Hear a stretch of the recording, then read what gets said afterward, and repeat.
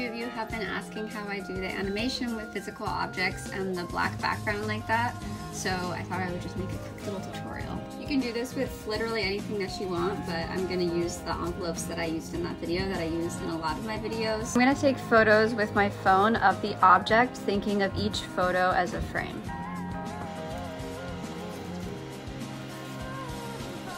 Once I'm happy with all of the photos, I open up Photo Room, and then I go to Batch Mode at the bottom, and I select all the photos that I took, making sure to select them in the order that I took them. You can add up to 50 photos at once, and it will immediately remove and replace the background. For this one, I'm going to use the black background.